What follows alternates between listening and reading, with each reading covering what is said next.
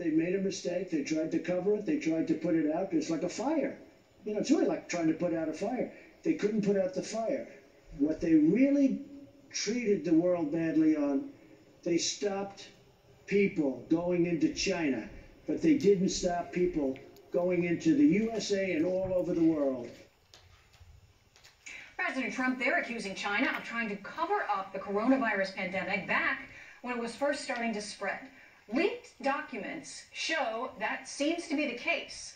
A bombshell report claims the Chinese government used internet trolls to censor information after a top doctor who first warned about the threat a year ago died of the virus in February. Dan Hoffman is a former CIA station chief who served in Moscow, Iraq, and Pakistan. He also is a Fox News contributor. Dan, thanks for joining us to talk about this topic. This is one of the hottest things in news right now all around the world. How right was the president when he talked about China's efforts there in that little soundbite? And how nefarious were they? These very widespread, more than a cover-up, to try to change the messaging as the coronavirus was beginning to spread across China, and without any prevention of keeping their citizens home and all across the world.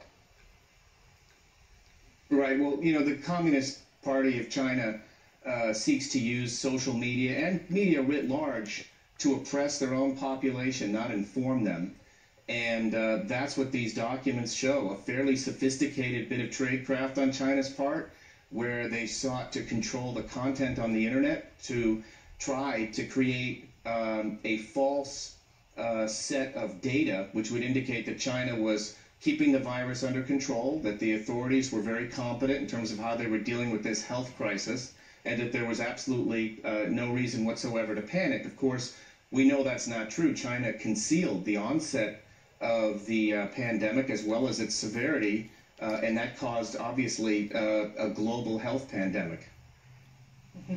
I want to share this quote. This is from the New York Times ProPublica report. It's their piece that sort of detailed some of these documents that have now come to light. And in their report, this is almost like paying homage to the doctor who was the initial world-famous whistleblower that tried to draw attention to this in China, Li Wenliang. They ordered news websites not to issue push notifications alerting readers to his death.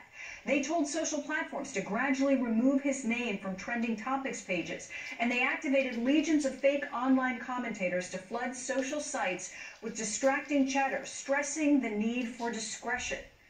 So here he was, Dr. Li, who had bravely come forward, had received all this pushback from the government, ultimately succumbed to COVID-19 himself. And even in his death, this report shows that the Chinese government worked to continue to try and cover up all the lives, all his efforts to save lives, not just in China, but really all around the world. I mean, what does this say to their continuing effort even today?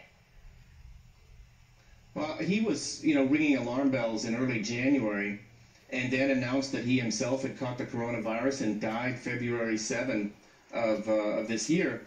And he was one of many Chinese doctors who were likewise trying to ring the alarm bells, who took their Hippocratic oath seriously, but Chinese intelligence and their state, Orwellian state system of repression really threatened these doctors and tried to do everything they could, and they were successful in ensuring that they tamped down on all the warnings, the indications and warnings about this threat.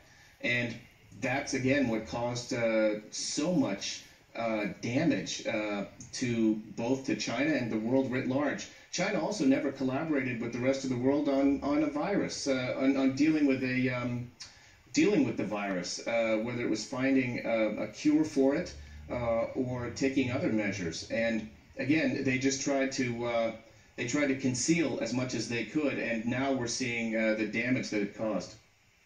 Yeah, and worldwide investigations are continuing. It's still hard to get information out of China. Former CIA chief, Dan Hoffman, station chief Dan Hoffman, thank you so much for joining us. And we'll be right back.